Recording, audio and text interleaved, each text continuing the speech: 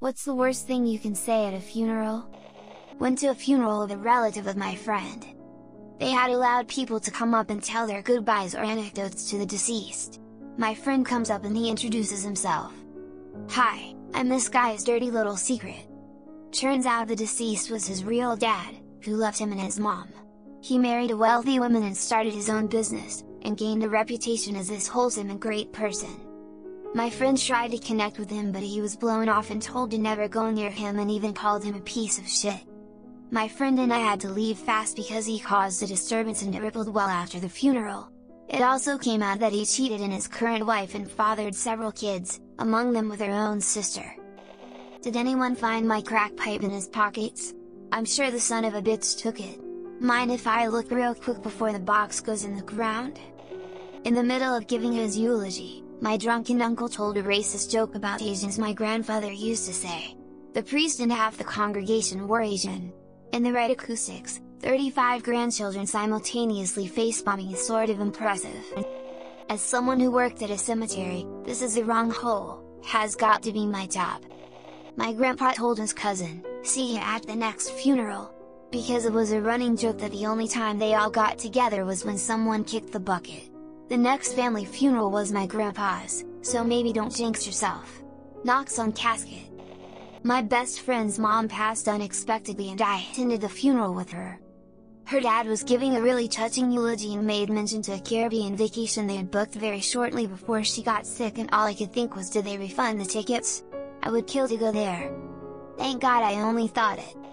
To casket, once again you need to be the center of attention. Oh, this is a great thread. The day of my grandfather's funeral was particularly cold. Someone said to me you couldn't have picked a colder day. Lol. My ex read an account of the abuse by her grandfather who sexually molested and raped her. During his funeral, the individual texts and letters he had sent. The threats when she named him for what he did. Her brothers prevented the family members that denied it happened from leaving the chapel.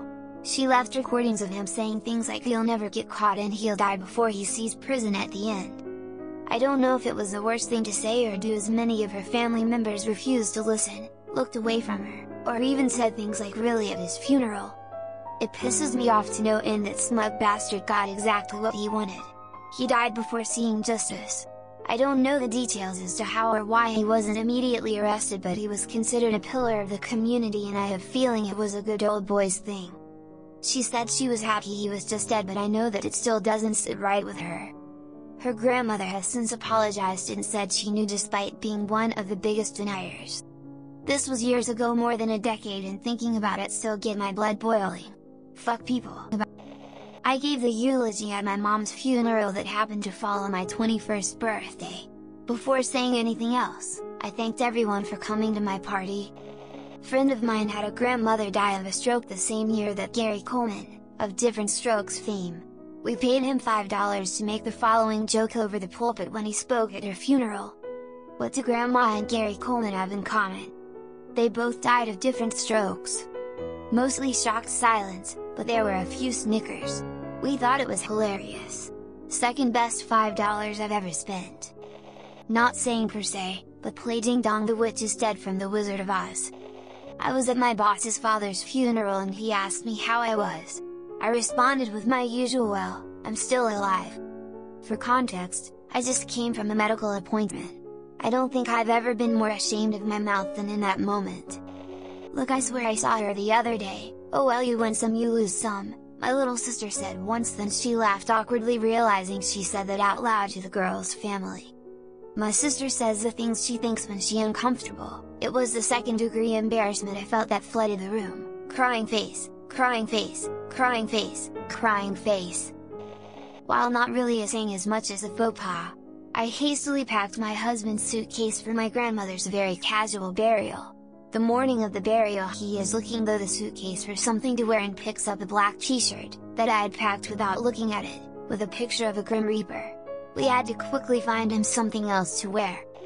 Not something we said, but when I worked in a nursing home, we'd send a couple of members of staff to the funeral as a mark of respect. We would wear out uniforms, so we stood out a lot. My nurse manager and I attended one together, in a church neither of us had ever been in before. There was a huge crucifix overlooking the congregation, and I swear that Jesus had the craziest eyes I have ever seen. So, my NM noticed me locked in the staring battle for my soul, and looked up to see what was happening. She gasped slightly and grabbed my arm, snapping me out of my trance, and we both just instantly started laughing. Really badly. Infectious, incurable giggles.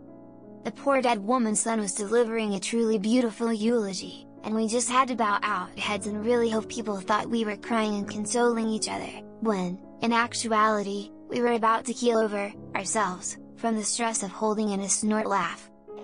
If a parent dies, getting told you're the man of the house now, guess what, they already know, and it's not comforting. Source: Dad died last year. Oldest of 6 kids. I had a bird once and then it died, I know how it feels. This is what my best friend, not anymore, told me when my stepdad died. We were 17 at the time. Telling people you're an atheist. Extra points if it's in response to something religious at the procession. When I was in high school, a kid jumped off a nearby cliff, killing himself. He was a cool, popular kid, so it was very unexpected. He was heavily involved with the drug dealing scene in town, but nobody thought too much about it at the time. During the funeral, while people were lined up to pay respects to the casket, one of the friends of the dead kid stormed up to the front yelling and putting on brass knuckle things. He started to run and crow-hopped, punching some other kid so hard it silenced the room. He kept punching until you could barely make out the other kid's face from all the blood. The dead kid's family got involved and it turned into chaos. Kid with the brass knuckles kept shouting he knows who killed him. He was pushed off the cliff. He helped murder him. Turned out the kid was pushed. Probably not the worst thing you can say at a funeral, but maybe one of the worst scenes I can imagine. I don't expect to see anything like it again. My sister told a dirty joke at our grandfather's funeral. In all fairness, he had taught her the joke. My grandfather had died in my aunt and he was waiting outside the church when a family friend came up to her and said, "He looked good." My aunt says, "He looked dead." Okay, Aunt Anna, let's go.